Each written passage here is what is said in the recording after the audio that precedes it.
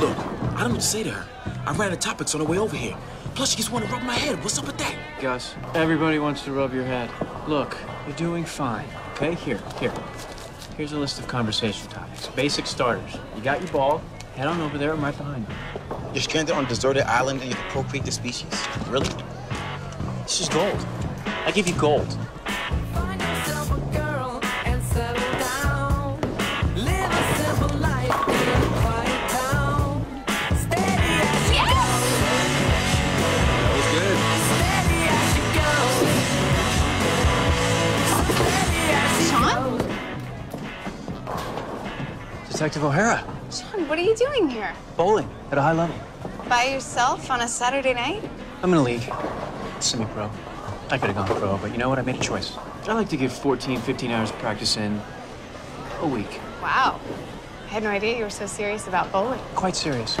Matter of fact, Lego wants to sponsor me this year. Oh my God, that's great. They also want me to wear shoes made out of Legos, so I'm torn. Yeah. Okay. Well, I don't want to interrupt your practicing. Yeah, I should get back. I'm really not here to mess around. Oh my God, I am so rude. Kyle. Shawn, Kyle. No, it's my bowling hand. There you go. Shawn works for the police department. He's a psychic. Oh, cool. You're psychic. Nice. Can you tell me anything about my future? Oh, Kyle, please. That's not really how it works. Though I am getting something. It's hazy, but I'm sensing that you're gonna face a lot of, rejection. Work-wise or? No, not work-wise.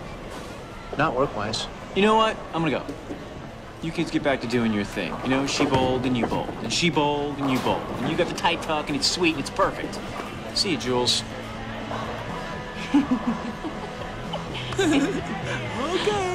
Okay. Hold on a second. I'll be right back, okay? Okay. Wait, where the hell have you been? Oh, sorry. I ran into somebody. How you doing? You okay? Too okay. She wants to go back to my place. Oh, this is great.